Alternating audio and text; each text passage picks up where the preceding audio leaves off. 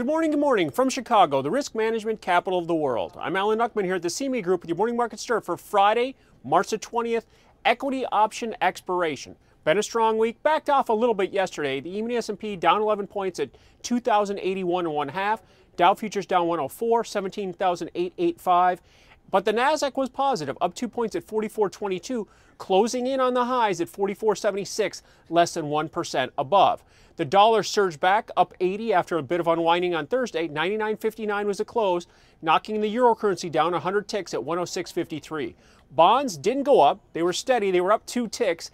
163.06 was the close.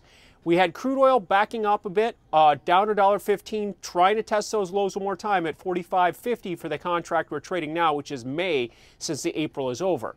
And gold had a surge, up $18, even with the dollar moving up at 11.69.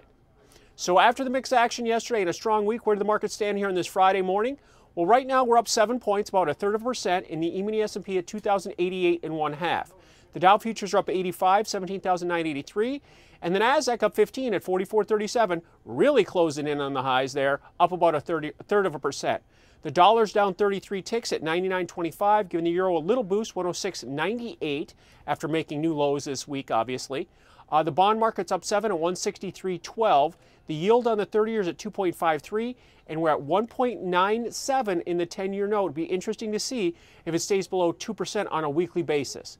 Crude oil down 65 cents, below $45 at 44.90, and gold up $3 at 11.72 is the bottom in, maybe. So to wrap up the action with 2 hours to go before the cash stock market open, we are positive on our last trading day of the week, up 1/3%, up 7 in the S&P, up 85 in the Dow futures, and up 15 in the Nasdaq. I will see you early Monday morning for your morning market stir to set up your trading day. Alan Nuckman here at the CME Group, where it all comes back to commodities.